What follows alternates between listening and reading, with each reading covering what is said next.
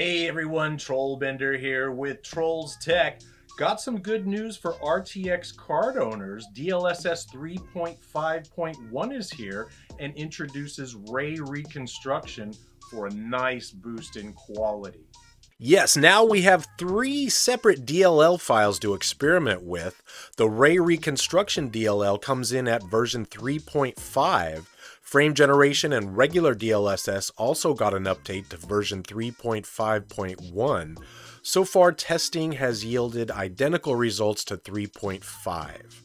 Ray Reconstruction will work on any Nvidia RTX card and game that supports it, unlike frame generation, which is only for the 4000 series Nvidia cards.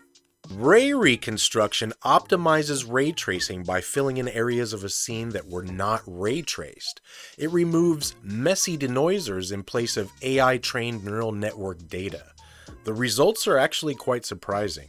In simpler words, the DLSS AI cores have been trained on countless images to recognize more realistic lighting scenarios in games at faster rates. In turn, this should boost frame rate and image quality simultaneously on games with ray tracing enabled. As far as version experimenting with the newest addition to the DLSS DLL family, we'll have to wait. There's only one version as opposed to the date of this video. I do know that replacing the Ray Reconstruction DLL file will be the same as the manual process for the regular DLSS and DLSS FrameGen files. Check out my other videos on how to do that. After testing this in Cyberpunk, I found Ray Reconstruction absolutely improved quality over regular Ray Tracing Ultra. However, it did not produce the frames boost I was personally hoping for.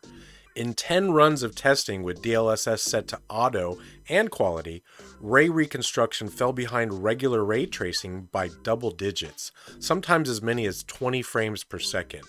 For example, regular DLSS without ray tracing or reconstruction gives me 110 frames per second average and still looks great. For reference, I'm using a 13700F, an RTX 3080, 64 gigs of RAM, and all my drives are NVMEs. We tested with the latest video, Windows, and device drivers and the latest BIOS. I also ran this test twice with P-cores enabled and disabled with little change in the performance metrics. My current conclusion is that ray reconstruction is beautiful compared to just ray tracing. It still needs some time to mature though.